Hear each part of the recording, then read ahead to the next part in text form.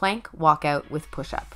Start standing at the top of your mat. You're going to put your hands on the floor and walk yourself all the way out to the top of a push-up plank position.